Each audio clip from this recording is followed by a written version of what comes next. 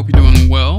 It's Black Genesis with It's This Long, and we're trying a new segment today. It's called Two Pennies. Now, everybody just kind of like relax. We asked some of the people that support us, some of our followers, some of our friends and whatnot, is like if they have anything that they want us to weigh in on and give our 2 pennies on, it's like to send them in. And the same thing goes out to everybody out there. If you have any situations, anything, personal stuff, things going on, you stay anonymous, of course. If you want to like hear our take on it, kind of like get a second opinion, it's like we're here. You can contact us through Instagram. You could contact us through Twitter.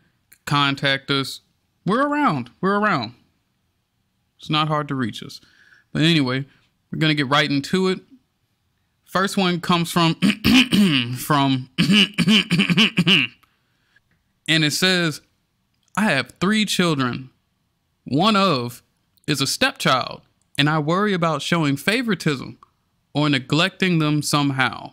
The stepchild has a relationship with their father, which is great, but I feel as though they won't see me as a parental figure, and I'm not really sure about my place in their life. Now, of course, when I got this one, I was like, oh, wait a minute.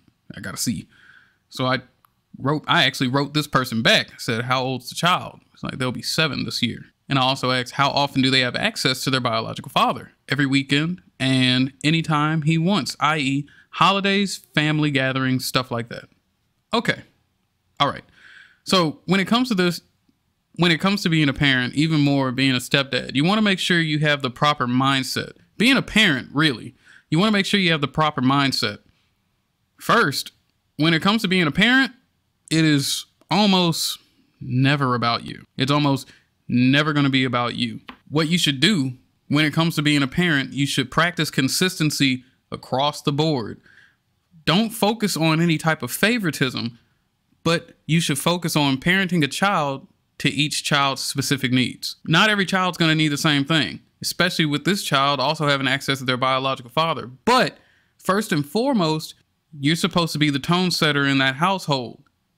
You're the father figure. You're supposed to be the man in that house. And the best thing that one of the best things a parent can do is show consistency. So the best thing you can really do, you're trying to set the tone in that environment and have a healthy environment. You want to facilitate a healthy environment as a father. Also understand that you should also understand this is for people that like aren't in a relationship yet, but when it comes to you, like if you want to be with somebody and you know that you want kids and whatnot or this, that, and the third, you should already know that being a stepdad, especially to a child that has an active father, is a thankless job. On the other hand, it's no more thankless than that of a teacher. You should still try and set a good example. How's that old saying go? It takes a village to raise a child. You could play a very important role in that, even though you're not the biological father. And it's what you should do.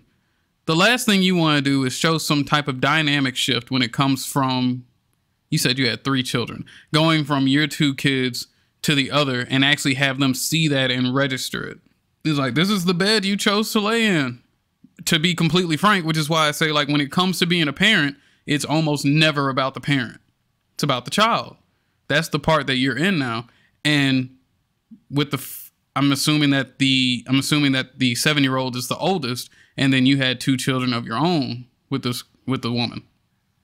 So yeah, in the back of your head, those 2 child is like they're yours and the other child is someone else's. But you still have to play that role properly in that house. There's the selfish parent. There's the selfless parent. There's a bad parent. There's a good parent. You just have to try and find your way through. And the best thing to do is to practice healthy consistency across the board. And once again, I got to go back to it. Not every child is going to need the same thing. So, you kind of modify it based on each child's specific needs. But that's the game you're playing now. That's the life you're leading. And that's the situation that you're in. Another thing when it comes to being a step parent, you got to make sure that you're working together with the mother of the child in question. You guys have to be on the same page when it comes to things like discipline, when it comes to things like, where to interact. You guys really have to work together on this this is one of the many obstacles for your relationship. And I'm not trying to say that the child is an obstacle, but it's one of the things that you guys have to keep in mind. You've hopped into this relationship with this woman and she's already had a child for another man. And I'm not saying that that's necessarily bad, but you have to be careful about how you kind of maneuver your way through the situation. It's more complicated than your average relationship where there are no kids in play when you enter. You guys have to be on the same page. There has to be good communication and try and keep a healthy environment for all the children. Let me know if these 2 pennies were actually worth 2 pennies. Maybe they were worth nothing. It's like maybe they were worth a nickel. Be sure to leave a comment down below. And don't forget to comment, subscribe, like, share. It's like we're still trying to grow, and hopefully we can have a lot of decent conversations moving through this. And if anyone has any questions towards that first one, we always look at comments. Sometimes we'll even do response videos addressing our comment section directly. Just leave a timestamp. Let me see. All right, so next one that we have comes from from Louisiana. The last one was from Louisiana, but you know, Louisiana's a big place. I can just say Louisiana. And it says, if they just sent in a statement just right off the bat. It's like, listening to sad songs is bad for you if you are already prone to low moods. I can see this being true, but not true across the board. I can see this being true, but not true across the board. Everybody is different. Some people are like addition and subtraction in math, where if they're already negative, you put another negative on it, it only becomes more negative. Or if they're positive and you put a negative on it, it will eventually become negative. But there are other people out there, me personally, it's more like multiplication. Where if you're a negative and you multiply it by another negative, it's going to be positive. I personally listen to low music whenever I'm feeling low because it helps cancel it out. So I can't wholeheartedly say that listening to sad songs is bad for you if you are already prone to low moods. I can understand that for some people, but not all. I can't just say that across the board. Sad music definitely has its place. Like, for example, I remember when I would be riding around town and, you know, my mood would get a little low. It's had to be some years ago. I used to listen to New Orleans State of Mind by Currency. I always loved that beat, but it's real low. It has this really chilling sound. And the stuff that he's talking about in that song is actually pretty heavy. But it ended up canceling out the negative mood that I was in. I was, you know, like you bounce into somebody that has that same energy as you, and it's like you like being around that person. And it lifts you up. Sad music definitely has its place. And going into the final segment, the final submission for this segment on 2 pennies, we got a big one. This one's a big one. But it comes from from Louisiana as well. And it reads, there has been discussion on how sexually repressed men, specifically black cis heterosexual men, there's been discussion on how sexually repressed they are now. And the women who choose to be with them as well. Do you agree with it? Why do you think that is? To add on to that last one, I'm not talking about they don't have a freedom to an abundance of sexual partners. Okay, all right. I'm glad they added that in because it was about to go in a completely different direction. So let me see. I'm not talking about they don't have the freedom to an abundance of sexual partners, but the limit their mind, I guess I think they meant to say 2, but to limit their mind to what it is that can be done with their current partner because of the idea of what label it might place onto them or how they might be viewed. Is it fear? Is it a lack of knowledge? Curious to know your thoughts. Okay. All right. Okay. This is a big one. I'm just going to break it down like this. What I'm hearing when I read all of this, it just screams lack of communication. It just screams lack of communication. But it stems from kind of how things are when it comes to the dabbling between men and women. Now, they said black, cis, heterosexual men. And they also said the women that they're with. I have to assume they're referring to black women as well. So let's play in that ballpark to set up the example, right? What I'm seeing here is a lack of communication, but it's not without good reason. You know how we go through different periods, different decades, you know, the 90s, the 2000s, 2010s. We have things that we see as cool. They're kind of the thing to do. Our tendencies based on what's going on in our environment, in our culture and whatnot. I've been seeing a lot of women saying that they want high value men. Now, this has absolutely nothing to do with what this person just submitted to me. Rock with me for a second. I'm getting around to it. And then you would hear that the person they don't want people with a 9-to-5 job. They already have to have 6 figures, super successful. I think 666 is like the new thing. Got to be 6 feet, 6 figures, at least 6 endowed. So some of the tendencies from the past decades, I mean, there's normally been a whole lot of gossip and scamming when it comes to dating. And the women were playing in that field just as much as the men were. But what that does is that it sets a bad precedent for future dating situations. So let's say a man has already experienced a couple rough runarounds, or he heard about how the dating climate is. He would be less likely to divulge anything about himself or any critical information to a person that he's just now newly seeing. Because, I mean, it could switch up on him in a flip, you know? Just it could switch up just like that. Him being all throughout the internet is one text message away. It really is. It's become so easy to try and ruin somebody's character at the flick of your fingers, flick of the wrist. And a lot of people would say it's the man's fault for picking a woman like that could potentially do that to them. I'm still getting to it. Just rock with me for a second. People would say that it's on the man for choosing a woman that's like that. He should be more perceptive. He should be able to tell which woman is like that and which one isn't. That's the thing. Women can be very manipulative. And they're really good at it. Props. They're super good at it. I think I spoke on it in a previous video.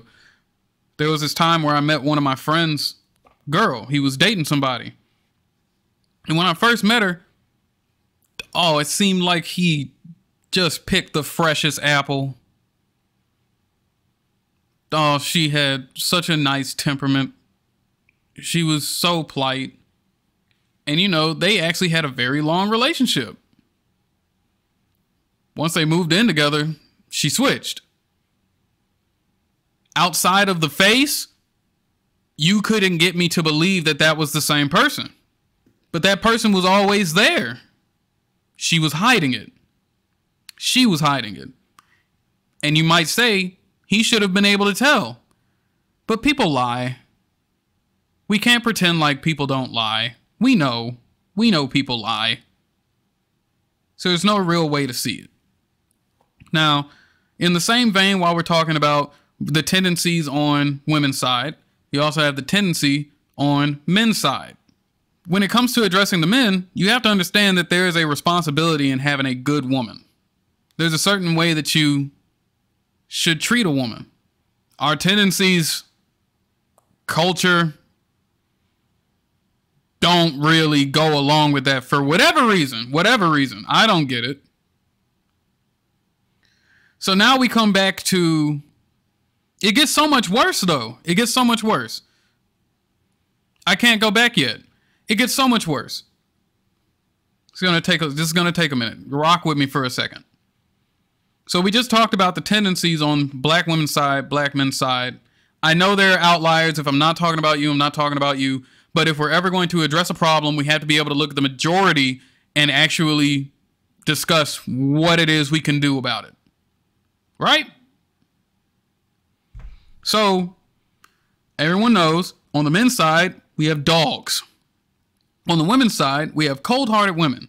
These are normally people who have been run through, messed over in the dating pool, right? They had their bad run-in. Someone got over on them. People get hurt. It's a messy game that we're playing. It's gross. But no one really stops to talk about how one is creating the other. Dogs beget cold-hearted women. Cold-hearted women beget dogs. And what's worse is that some people are doomed from the jump because cold-hearted women can raise cold-hearted women and dogs can raise dogs. So as soon as they go out into the dating pool, they're already bad. And the people they come in contact with, the cycle continues. It's a never-ending whirlwind. It's a mess. Pointing out the flaws in the other side won't fix this. You have to do your own homework. It takes a certain level of, autonomy? It takes a certain level of autonomy and checking your peers, those that you stand with, not against. You shouldn't be standing against anybody in the first place.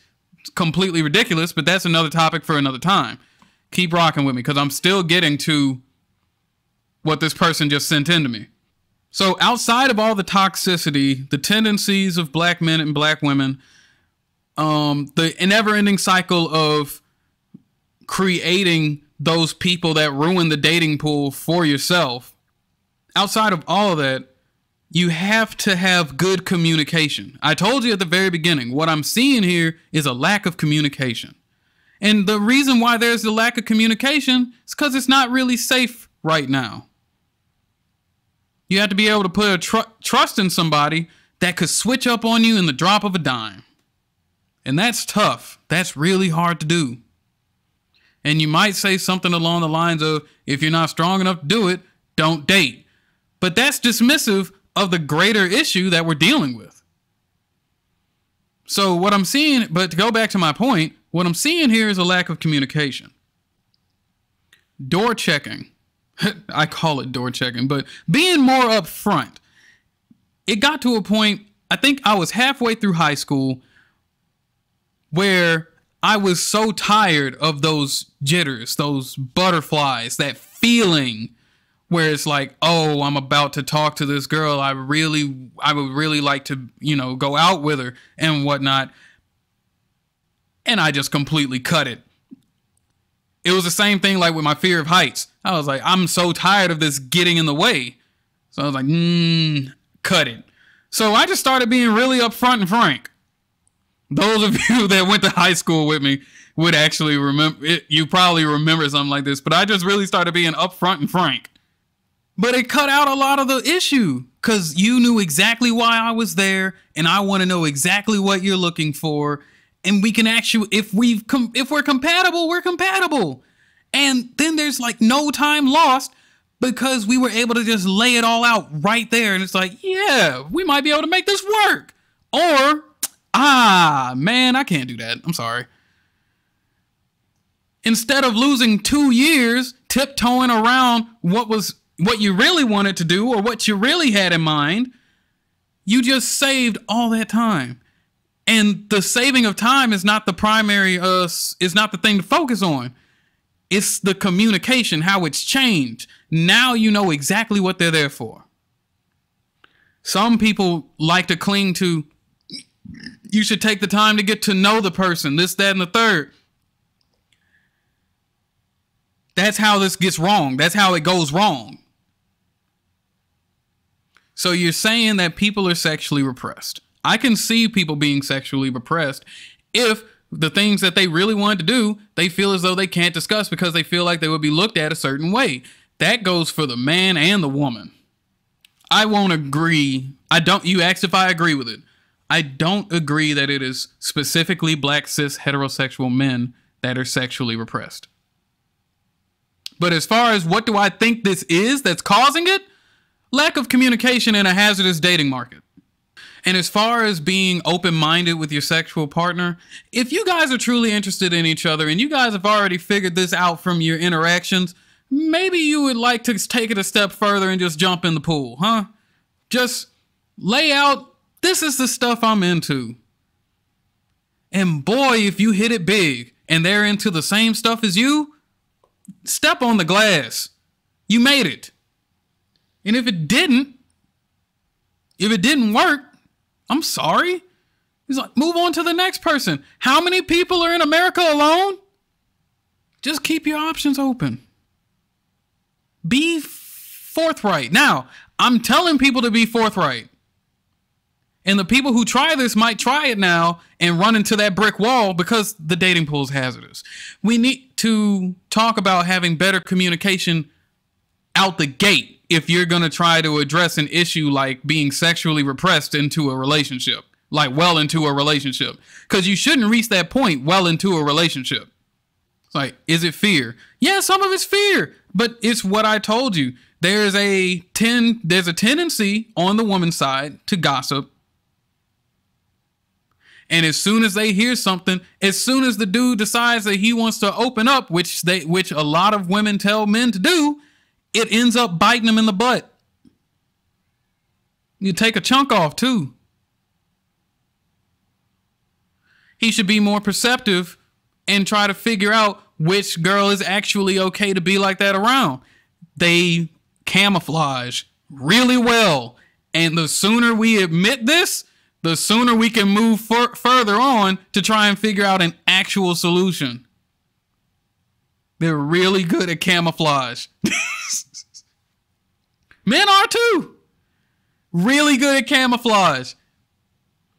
Both sides. It's ridiculous. It's almost like they're dressed for war. They're really good at camouflage. And as soon as they get what they want, they take the camouflage off and ask you, why are you still here? That's not exactly how it plays out, but I'm sure somebody knows what I'm talking about. But yeah, ultimately, it's a lack of communication. I'm not going to stop saying that. It's a lack of forthright communication early on, which leads to these bigger issues down the line, like people being sexually repressed. Now, why specifically black cis heterosexual men, I don't know, but the person who sent this in specified that. I'm going to have to look into it. I'm going to check on that. But no, in a greater sense, it's a lack of communication. I hope you're not years into your relationship and haven't really divulged what you're really into and you're just sitting there grinding your teeth at night because you can't really do what it is that you want to do. Just got to talk. Hopefully it's with somebody that you can actually trust. And to all my dogs and cold-hearted women, please, just tear each other apart. If you can see somebody's actually a good person, and you can tell, for the most part, don't make more dogs or cold-hearted women. If you want things to get better, let things be better. We've already kind of messed stuff up for us. We don't have to mess it up for people coming up underneath us. But then again, that would be the selfless thing to do, and we tend to be selfish. That's going to wrap it up for our first segment of 2 pennies. Did you think any of these pennies were worth anything? Were they worth 2 pennies? Were they worth a nickel? Were they completely worthless? Let me know. Don't forget to like, comment, subscribe, ring the bell. You can catch us on Instagram, catch us on Twitter. If you want to submit some stuff, reach out to us on either one of those platforms. And you guys have a nice night. I'm Black, and it's this long. See you.